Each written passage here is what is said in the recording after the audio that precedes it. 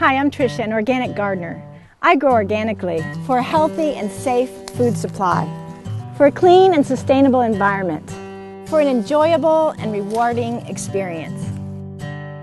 Beekeeping is a symbiotic relationship. The bees provide honey, and the beekeeper provides flowers, a dry home, keeps toxins away from the hive, and makes sure that the parasite level is tolerable. Bees need enough forage to make it through the winter. Make your garden bee-friendly by growing a continuous supply of flowers. Planting seeds like this flowering pollinator mix, which will bloom year-round in mild climates, or the good bug blend, which will bloom for 9 months in all other climates, are great flowers for your bees. On or around Labor Day is a good time to check your hive's honey stores. A colony needs 12 full combs, or about 60 to 80 pounds, to make it through the winter.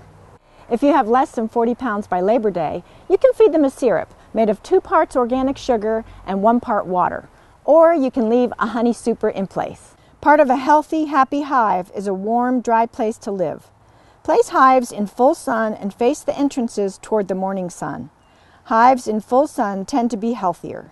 Keep toxins away from your hives. Use organic pesticides and insecticides, and read the label carefully, because even organic products can kill bees. And don't spray when the bees are flying.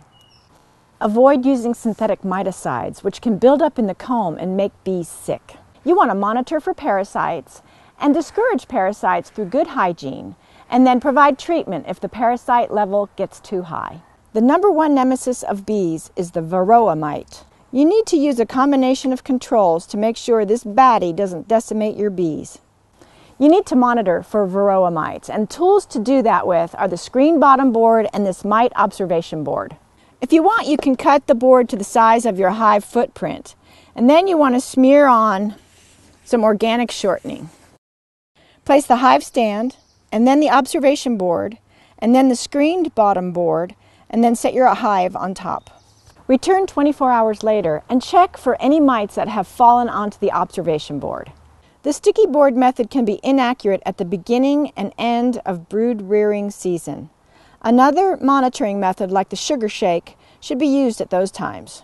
To do the sugar shake, get a wide-mouthed mason jar, a 1/8 inch screen like this sprouting screen, and a wide-mouthed funnel. Remove a frame and check carefully to make sure that the queen is not on that frame, and then shake enough bees into the jar to fill it 3/4 full. Put the screen on with a canning ring and sift 1 rounded teaspoon of powdered sugar onto the bees. Roll the jar until all the bees are coated, and then let them sit for a minute. After the minute is up, shake the sugar and dislodge the mites onto a white pan. Return your powdered bees to the hive and count how many mites you've dislodged. You should monitor your hive in the winter while broodless. Sample before the honey supers go on, and then again in late summer, and finally in early winter, just as the hive goes broodless. The 2 most critical times to keep mite populations low is before you put the honey supers on, and from the middle of August when the bees are starting to winterize the hive. High Varroa levels in August means a hive may not survive the winter. Try to keep mite infestation under 1%. That means 3 mites per sugar shake and 10 mites per 24-hour fall on sticky boards. The first line of defense against mites is to get a resistant variety of queen. Check with your apiary before you buy any bees. If you have a hive that is continually displaying high mite counts, consider requeening with a resistant queen. Pay attention to your hives. Varroa favored drone or male brood. Destroying infested drone brood in the freezer while it is capped can help keep Varroa populations down. Using screened bottom boards can also help reduce mite populations, because live mites will fall and can't get back into the colony. A powdered sugar dusting will make it hard for the mites to hold on to the bees. Practicing good hive hygiene by routinely removing old comb is also helpful in reducing mite populations. We'd all like to have treatment-free beehives. However, in today's bee-unfriendly environment, that's just not always possible. Fortunately, there are natural mite treatments to use when Varroa mite populations build over safe tolerance levels.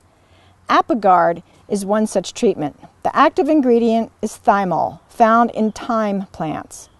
After honey harvest, simply set the tray on top of the brood box, Peel back the foil, close up your hive, and check back in a week or two.